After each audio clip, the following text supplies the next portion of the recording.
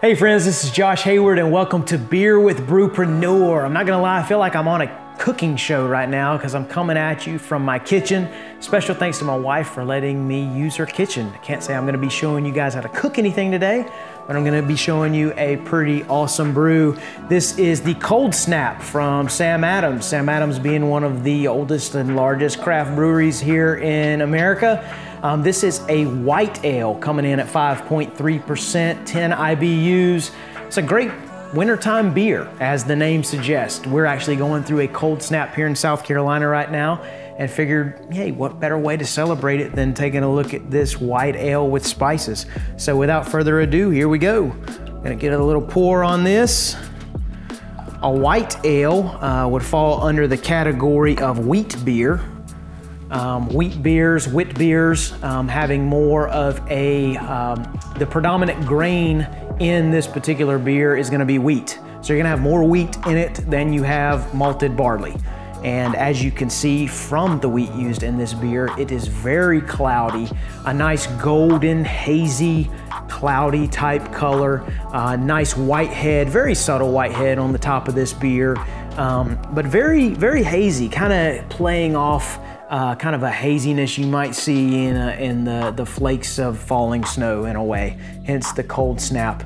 Just kind of reminds you of a cold wintry day or what have you. Not a ton of head on this beer. I did pour semi-vigorously, but just a standard white head on that. And what you would expect from a wheat beer. Nice haze in there, kind of true to the style, as you would say. But let's see what we've got on the nose. The first thing I get is spice. Nice spices. I can't say what spices. I'd probably have to be smelling a bunch of different things to tell you what spices. I'm getting a nice subtle fruity type aroma in there. Maybe slight citrus, maybe orange. Nice spice. Go back to maybe coriander. Often is used in wheat beers. Maybe that's an association in my head. Maybe I'm actually smelling that here. Couldn't tell you one way or another, but we often bring our associations to our tastes and smells. So yeah, lots of spice in this beer and subtle fruit sweetness, I would say. Can't say I'm getting much from the grains. Again, wheat is predominant here. There's not a whole lot of smell with wheat. Kind of getting mainly spices on the nose. So without further ado, cheers to Cold Snap and looking forward to warmer weather actually. Cheers.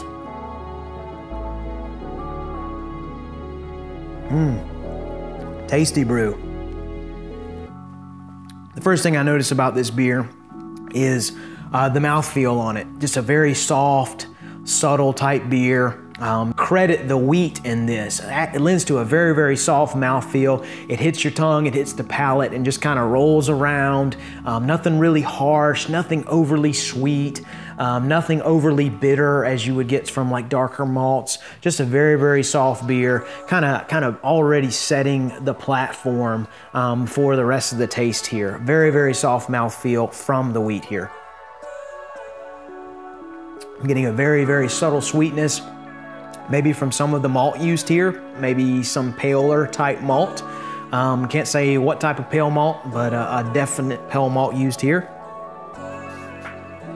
The biggest thing coming in mid-taste, late taste, and even post-taste as I talk to you guys is the spices used here. There's a variety of spices used here. I believe the label said there's 10, so there's no way I'm gonna be able to name them all, but it really lends a great flavor to this beer. Kind of the wheat serving is the platform, a subtle sweetness from some of that pale malt, and then a very, very nice array of spices that kind of just play along the palate.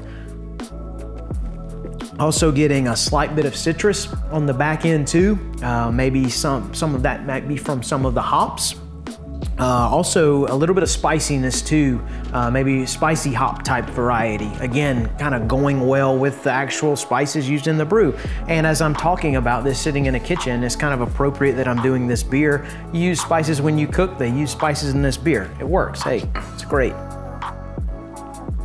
It's a very enjoyable beer, a very soft beer, something that you could just drink and enjoy while you're cooking or while you're sitting outside in cold weather, whatever the case may be. Nothing too over the top, nothing too harsh here, nothing in your face. Just a very, very nice, well-packaged beer with a nice spicy type flavor, mid and late taste. So cheers to Cold Snap. If you love wheat beers, white ales, give this one a try. It's definitely a winner. Maybe something you could compare it to that you see a lot of is your Blue Moon. Blue Moon being a wheat type beer as well. This one definitely has a lot more flavor and a lot more spice, I will say. As I'm looking at the label here, bright and lively. Very good description there. But cheers to Sam Adams, cheers to Cold Snap, and you guys have an amazing day.